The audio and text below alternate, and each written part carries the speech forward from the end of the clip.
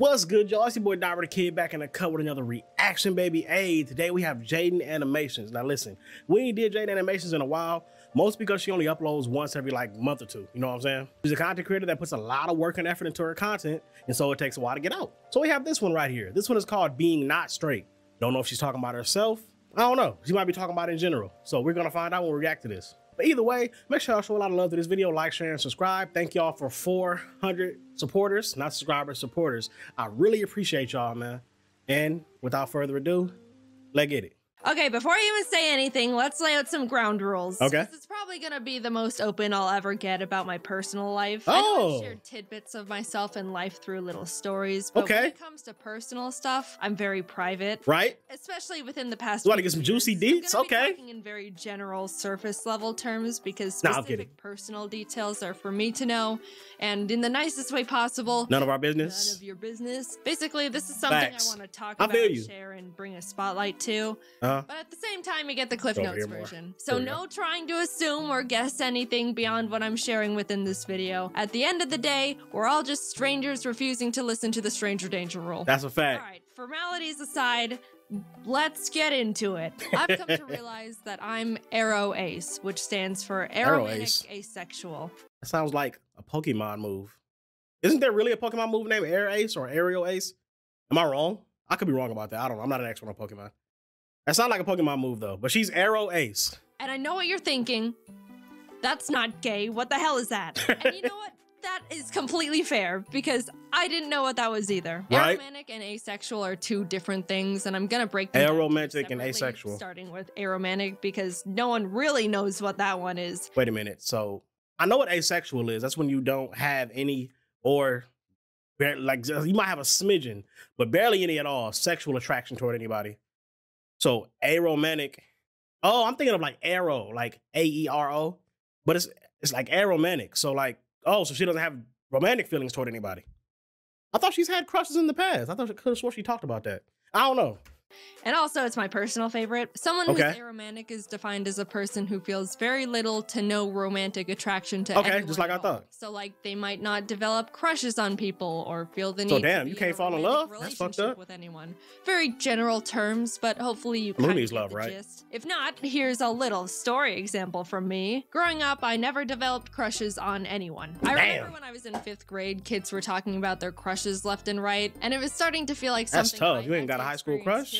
Just because I thought not that it matters when you're an adult, I'm just saying. Don't make fun of 9-year-old me. I was a sheep. Anyway, I decided I needed to have a crush because that's just what happens to people. And I very robotically chose this random kid in the class who we can call Pikachu. That's not his name. Pikachu. He didn't mean anything to me, and I didn't do anything about this crush. Like, I didn't tell anyone or anything. It was just a headcanon thing for me to I looked at my crush for 5 minutes. Like, I was hitting and a Persona 5 notes. Emotions quota. But it's funny, on Valentine's Day, you know how in elementary school everyone would bring cheesy Walmart Valentine's cards for everyone in the class, and then you'd have a box full of candy and hollow emotions from everyone.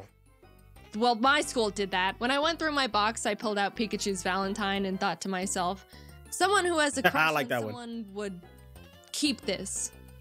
I think. Eat the card? I put Pikachu's copy-paste Batman Valentine in my drawer and promptly forgot about it because it meant nothing to me, but hey, that's just what I thought I was supposed to do. Damn. Man, I'm so good at this. Then like a year or so later, when my mom was going through my room, she pulled out the card and was like, why do you have this? And I was like, honestly, I have no idea. Right? Years passed, I entered junior high and thought to myself, all right, this is the time where people start developing crushes and then do something about it. Definitely middle school. Like get into relationships or something. So they don't mean anything in elementary. To be interested in people. On the first day of school, I scoped out the room to see if there was anyone that I thought looked like someone I could develop a crush on. And this was when classes started being divided up into periods, so there were like 6 batches of people I sifted through. Right. But no one caught my eye, and I thought, man. Wait a minute, I tried to pause it. Went through the whole school year. Next year rolled around, classes changed. I did the same. Listen, I fat fingered trying to pause it. I hit the button over here and it messed it up. But I was gonna say, as I heard, y'all got like 8 periods nowadays in high school and middle school. That's tough, bro. Unlucky. Damn. Went through the whole school year. 8 Next periods? year rolled around, classes changed. I did the same potentials crush scoping again. And the same thing happened. I wasn't drawn to anyone at all. Nuh-uh. Man. unlucky again. Every year I thought something would change, especially going into high school when people started actually hitting puberty and getting conventionally attractive. Look at Sasuke, get him out of here. Life grades kindergarten to senior year, which I'm pretty sure is like 13 years. I wasn't interested in a single person throughout any of it. Damn. And what's funny was I was thinking, man, what's the deal? Right? Why is no one attractive? And I went to a big high school. There were like 3,500 students there. Damn. Surely I am not the outlier in this formula. 5,000. Is that normal? Why are none of you attractive? By the time I was going to college, I really felt like I had to find someone. It felt like I was falling behind the curve, or if I was gonna find someone, it would feel like that. To happen now. I made a lot of new friends, and that's when I thought I developed my first genuine crush. Long story short, in hindsight, no, it wasn't a crush. Hey man, I know this is off topic, but since Raichu's on the screen, it's kind of on topic. Hey man, stop Raichu hate, bro. I'm tired of everybody hating on Raichu. I know Pikachu is the mascot Pokemon, and in the anime, Ash chose not to evolve his Pikachu into Raichu because he wanted to keep his Pikachu. But that's literally the only reason everyone hates Raichu. And people have no better reason than that. Y'all don't. Tell me a better reason as to why you don't like Raichu as opposed to Pikachu. Tell me. Because Pikachu is cuter? Okay, that's a fair reason. But y'all don't have any reason other than that.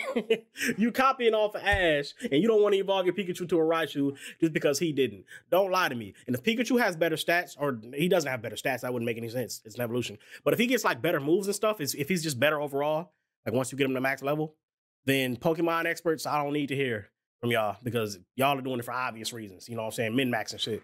But everybody else that just played Pokemon casually, evolve your Pikachu into a Raichu, man. Come on now. You could always just go get another Pikachu and keep that one as a Pikachu. Just wrong. I just met someone who I just felt the need to go on that tangent because I messed with that boy Raichu. You know what I'm saying? I thought was cool and funny and had a really strong desire to be close to them. But looking back, knowing what I do now, it wasn't in a romantic way. I realized I can get very excited and tunnel vision on people I think are really cool. Or that was just a homie. And kind of obsess over getting to know them or just want to spend a lot of time with them. But whenever I got into those tunnel vision moments, if I sat down and asked myself if I actually wanted to be in a relationship with them and hold hands or cuddle or kiss, the answer was not really. But if they wanted to, I could go along with it.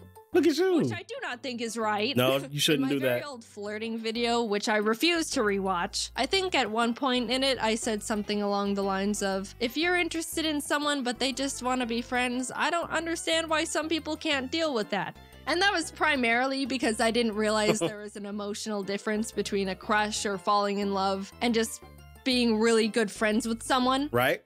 So, oops. Sorry for the bad take, I think. I really just thought having a crush on someone was wanting to be their #1 best friend. No. Look, I said don't make fun of me. To me, it used to feel like if I was wanting to become friends with someone to that high of a degree, that would be the next step or justify why I wanted to put this much time, effort, and energy into one person. Not saying that men and women can't be friends. Not saying you can't have legitimate friends with a man or a woman. If you're the, you know, so you can be a legitimate friend with the opposite gender. You can. But generally, most times, statistically speaking, the higher percentage of times, when a man becomes friends with a woman, he generally was attracted to her at some point in time and maybe thought about romantic things at some point in time, but eventually it turned into a friendship. Maybe she friend-zoned him. Maybe he decided that she wouldn't be the best candidate. I'm tongue-tied over here. Wouldn't be the best candidate for a relationship himself, but he thought she was really cool, so they stayed friends. Whoever decided to friend-zone who, they became friends. That's just what it is. But you can't say that. Like, ask most men. You know, y'all gotta take my advice. Go ask any man that you know. And if he has a best friend, a best female friend, ask him, were you ever attracted to her at one point in time? He'll probably tell you, yeah. At one point. I'm not anymore, but I was at one point. And it's not like that she's not attractive anymore. It's just that we passed that. You know what I'm saying? So from a man, that's generally what it is. And it didn't feel right or even fair going through all of this with someone and then tell them they're just a friend. I don't know. It just didn't feel like it made sense, even though I really didn't technically see them in a romantic way. I just didn't understand what was going on, really, or that there was friends on the people and women. Y'all know what y'all be doing when y'all be doing that. A logical understanding. You know he like you, goddammit. Don't be trying to act like you don't know what's going on. The assumption that I was supposed to be interested in people in a romantic way didn't help with anything. No, I wouldn't say supposed. To say good friends, but never felt like I could have that. And I worried that if I said no, that we would just start drifting apart, which I obviously didn't want either. You might. It's been a very long journey. You gotta deal with that. About myself. Everything I'm saying has all been extremely subconscious and not understood or defined for many years. That's another thing. Ladies, if you got a guy friend and you know he's into you, bro, like you know he likes you, but you want to keep him as just a friend, but you stringing him along knowing he likes you, but you ain't really shutting him down just yet. What you doing is bogus. You know he likes you. You know he's really only doing what he's doing and acting the way he's acting toward you is because he likes you. Like, why are you stringing him along for? Because the fact of the matter is, y'all might lose your friend. If you let him know, hey, I'm not really interested in you like that. I just want to be friends. That might result in y'all drifting apart.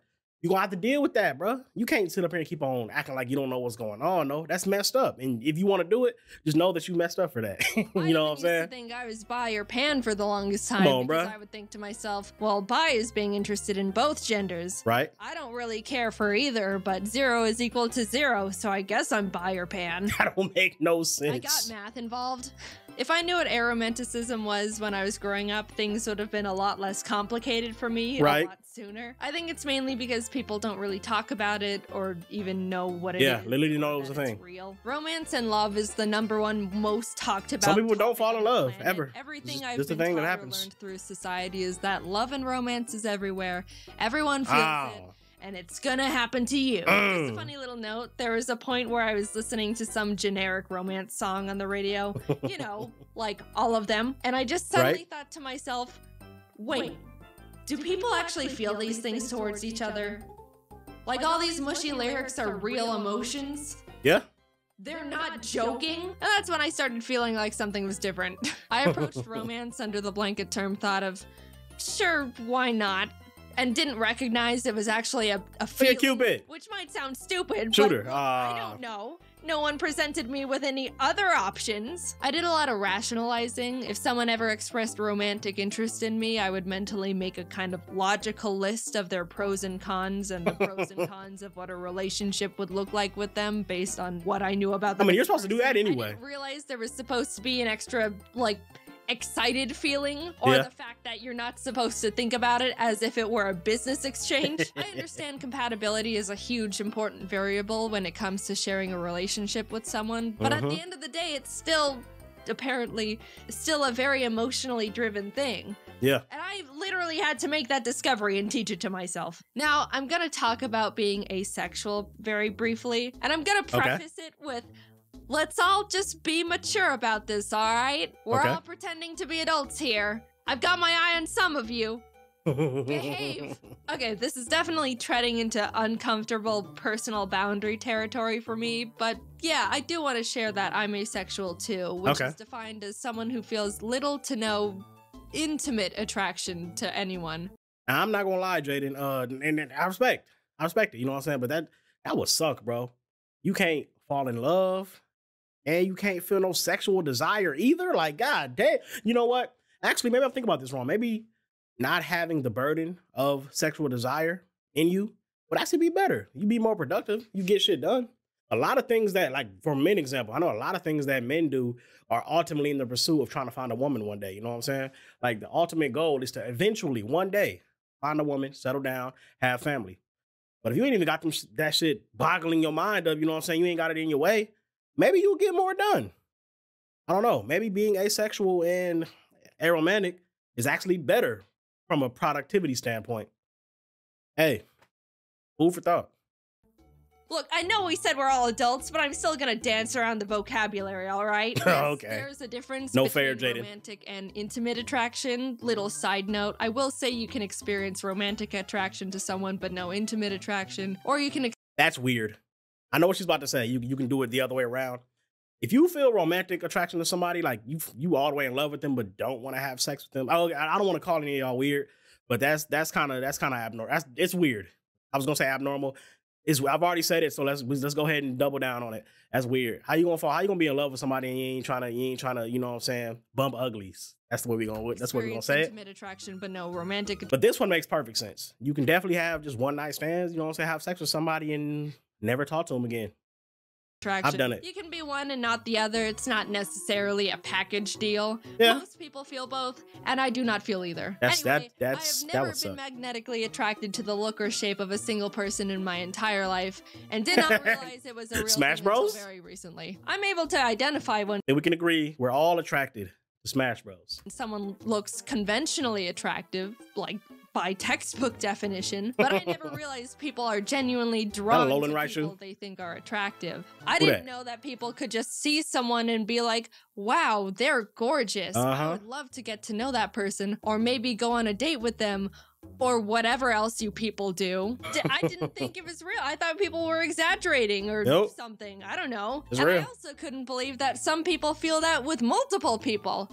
Yeah. Or like celebrities, which sounds absolutely exhausting. It ties back to when I was in school, like looking around for people to like. It makes sense now that no one caught my eye, because that results doesn't vary happen per to person. me. I was just wasting my time for 13 years. I feel like such a fool. Now, there's an easy assumption to make about asexual people, and that they all have zero interest in being intimate with anyone at all, which actually isn't true. Some of them are genuinely turned off by it, and some aren't. Some reasons would be that they just don't mind it, or they want to make their partner happy, or enjoy the emotional closeness of it. There's a million different reasons and a million different— That would suck too, though, bro. Like, okay, so you're asexual but not aromantic. So you could fall in love with somebody, but you're not interested in sex.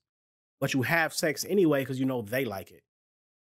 Like the act of bro, I'm gonna tell y'all right now, bro, sex is amazing when you're doing it, right? But imagine having sex and you're not in it. It just feels like work. It would just feel like a workout, bro. It's like, and nobody likes working out, my nigga. Like, you can get addicted to working out, but you're not really addicted to working out per se. You're addicted to the results you get from working out. If we could snap our fingers and be in super great shape, nobody would ever go to gyms. Who's gonna go to the gym and manually work out, manually do reps and all that? Yeah, guys, I'm in here doing these reps. You guys are all out here snapping your fingers and taking the easy way to great physical fitness. I'm in here putting in the hard work. Nobody's gonna do that, bro. You know what I'm saying? It's the results from working out, not the actual act of working out, that you get addicted to. So with that being said, bro, imagine sex. You're not interested in sex. You don't really feel anything when having sex, but you still got to do it. Oh, hell no, bro. That would suck. Fuck that. People. Am I sure you can easily have sex with no romantic feelings? Nope. And you don't know me personally enough in the slightest to be able to try and parasocially analyze where I stand on that spectrum. I'm just here to say I am this. We are moving on. Hey. When I stumbled onto the term aroace and started realizing I fall into that category, it helped me feel much more confident and sure of myself. I've read a lot about how people say they felt broken or that something was wrong with them. But honestly, I was the complete opposite. Coming from my very biased perspective, I think aroace is one of, if not the coolest and most confident orientations out there. Not needing a single gram of romantic or intimate validation from anyone is so cool. It ain't that people that are romantics necessarily need it. It's just that we want it. We want it someday, you know what I'm saying? But I don't walk around. I mean, some people do. Some people are literally broken down by the fact that they can't find a significant lover. I don't walk around actively thinking about it, though. It'll happen when it happens. You know what I'm talking about? All you need is yourself to then again, later on in life, it might get stronger. And family, too. And birds. The more I came to terms with the fact I'm aroace, the more empowered and capable. I didn't know there was a flag for it. But at the same time, I was also starting to feel more alone and isolated. As cool and amazing and unique and awesome as I think it is, it can be really hard for other people to relate to or even understand. Everyone else and their orientations are able to bond and relate to the love and romance aspects. And why are they looking at her? You're like, we don't do that. I don't even know if I'm explaining it very well. It kind of does go against everything everyone's ever been taught. No, we get about it. Anything. We understand. Romance is taught to be a basic assumed emotion, which I do think is a bit misleading. A common argument used against the aroace orientation is— I wouldn't say it's misleading considering that most people, like the overwhelming majority of people, do feel these things. Y'all are definitely in a very small minority if you don't feel these emotions at all. Most people do. Like, that's literally how we still have a society. People, you know what I'm saying? People have families. People have multiple kids by multiple people. It's because we have sexual and unromantic feelings. So I wouldn't say it's misleading. It's just that, you know, if you're a person that doesn't feel those things, you gotta speak out about it. Let us know. Is that romance and intimacy is what makes someone human. But I mean, I wouldn't don't say know, all that. lots of birds mate for life, which is a better ratio than people. And all animals get frisky. You know, that's just how they became not extinct. Yeah. It's not an exclusive to humans thing. If I were to guess, I would assume the thing that makes someone human is basic empathy. Being human. I'm not an emotionalist monster. I can still love people. I love my family and my pets, just platonically. Yeah, not romantically. And I would hope that you're the same. I just don't experience romantic love, which I don't know. Y'all better not romantically love y'all family. Definitely not me. Nasty bastards. I'm having the time of my life. I don't think you need to be in a relationship to be happy. And if you don't want to be just on your own, I think there's many types of people in relationships that push the boundaries of what a conventional relationship looks like. Right. Telling someone that they need to be in a romantic relationship to be happy and fulfilled is weird. Yeah. And then when that person says they're not happy, they're told relationships take a lot of work and that's just how it goes. And that's the thing. Nobody likes work. Relationships do take a lot of work, bro. Some people just aren't into it. That's also weird. I don't know. I also think it's weird that once someone reaches a certain age, people inherently start thinking it's sad they're not in a romantic relationship or assume they're lonely and sad. Yeah. No one thinks a child is sad and lonely just because they're not in a long-term relationship. I don't know. I don't get it. And I also think I'm rambling. At the end of the day, it's all very complicated to talk about these things, especially because I don't know the feelings I'm supposed to be feeling, let alone talk about. I just know for me, the terms aromantic and asexual are able to articulate things I was subconsciously feeling and thinking before I even realized I was feeling and thinking them. I don't plan on talking about this very much, if at all, ever again. I just want to play my silly little video games, maybe tell a story here or there. But I wanted to bring the orientations to the surface and try to get more representation. Hey, I never knew this was a thing. I could help more people become more aware. I knew about asexual. I didn't know about aromantic. I was confused as hell for a while and could have used something like this. It's a real thing. You don't have to feel any sort of romance or whatever to be considered a real person. Personally, I think it's really cool and badass. And don't be afraid to look more into aromantic. Generic search engine. Definitely not Google. What I said in this video resonated with you to any degree. Like I said, this is all very surface level stuff. They're both much larger spectrums than you'd think, and maybe you fall under some umbrella category with them.